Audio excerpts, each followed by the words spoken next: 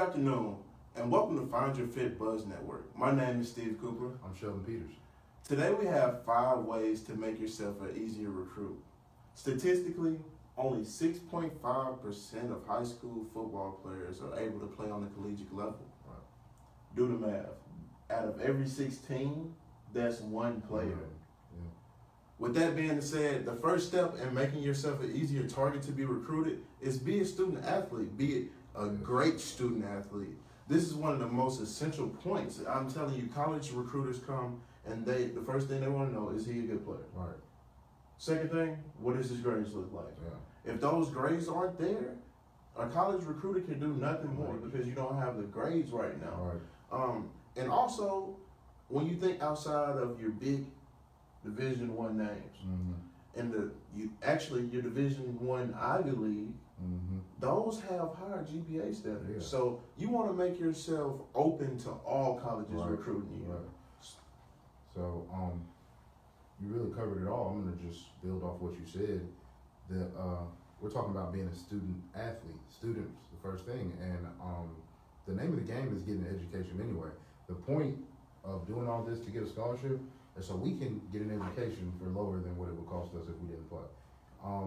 That being said, these coaches can't do anything with you if those grades aren't right. In fact, there are minimum requirements for GPAs and ACT and SAT scores depending upon the level that you want to play at. If you don't have that 2.3, you ain't going D1. Simple as that. So we got to be a student first. That's why that's our first point. Also, before I wanted to get a piece of advice, like off the top of the head, the first thing I can think of is get help, man. Like, don't wait till your senior year and your ACT score is too low to be like, oh man, it's too low. They got prep courses for you sophomore, freshman year. So you gotta go get help. If your grades aren't right and test scores ain't right, go get help early, man. Don't be stuck out here with all the talent in the world and no grades. The second thing you can do to make yourself easier to recruit is start early. And this is no less important than the first point we had. I have personal experience this year alone dealing with kids that did not do this, didn't start early, and they're going to be suffering for it in the fall. Maybe some of them at JUCO, maybe some of them sitting at home. Tremendous talent, but they didn't start early. They got beat out by the guys that were getting looked at last year, getting looked at their sophomore year. This is a game. The recruiting game is just that. It's a game, and the early bird gets the worm. So you really got to get started. Yep. Colleges evaluate recruits starting at the 9th grade season. Kids are often seen or looked at an early age by doing explosive things in puberty. Yeah, they got Sam Simmons. I think Sam Simmons. Sam Simmons. The guy shedded like 6 tackles and took it for 100 yards. Yeah, these big schools, they saw that. So so colleges want that. And you're more likely to get recruited and offered a scholarship if coaches are calling you and talking to you on a regular basis. Early. 9th grade, 10th grade.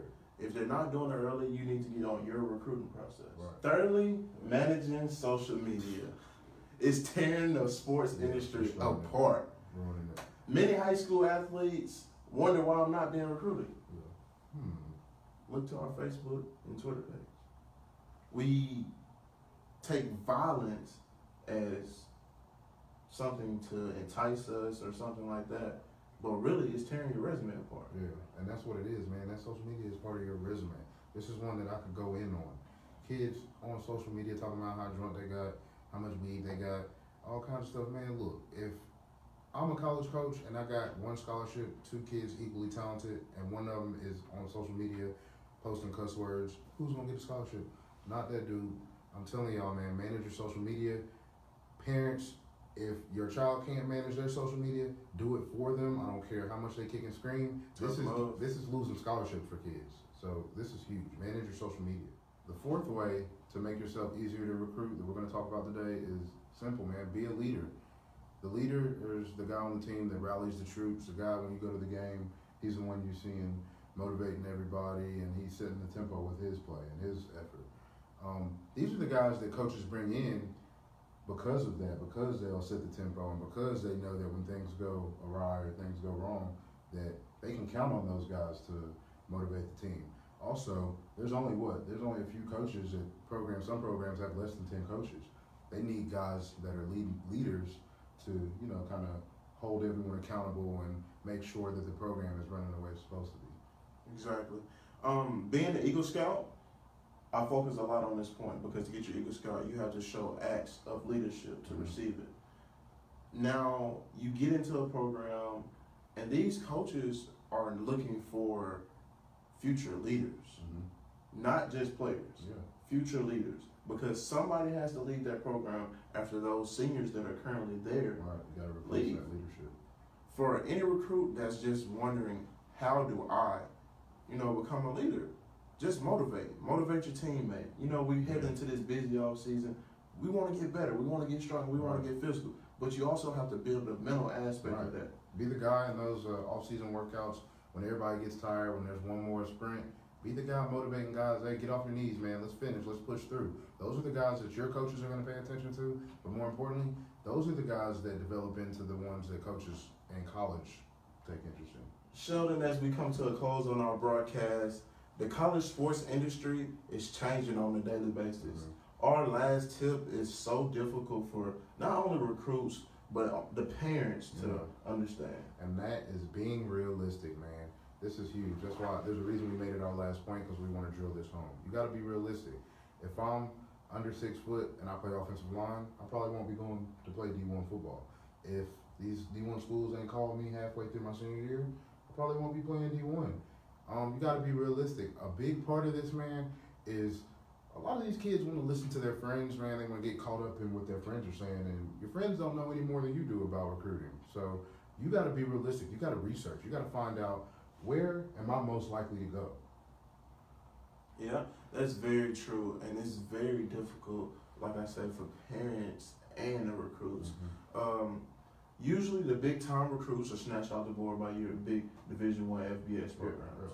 But let me stress to you, you have FBS, FCS, Division II, Division III, and NAIA. There's so many schools out here to play for. And Carson Wentz, North Dakota State, FCS champion. If your dream is to make it to the NFL, and I know that some people, it's just to get a college education, but if you're trying to do that, you can go many routes. Look at Malcolm Butler, University of West Alabama. These athletes come from everywhere. If you're good enough, you will be seen. You'll be seen, man. The key is, and we said this earlier, you're trying to get your education at the end of the day. So be realistic, and let's craft that plan in a way that'll make it easiest to get that scholarship. Well, y'all, it's been fun here on the Find Your Fit Buzz Network. I'm Sheldon Peters, your defensive athlete expert at Find Your Fit. I'm Steve Cooper, the offensive athlete expert. Be sure, guys, to follow us on Facebook at Find Your Fit. Also, you can tune into our website and go subscribe at www.findyourfitrecruiting.com. We're going to have the latest on recruits and headlines in the sports industry. See y'all there.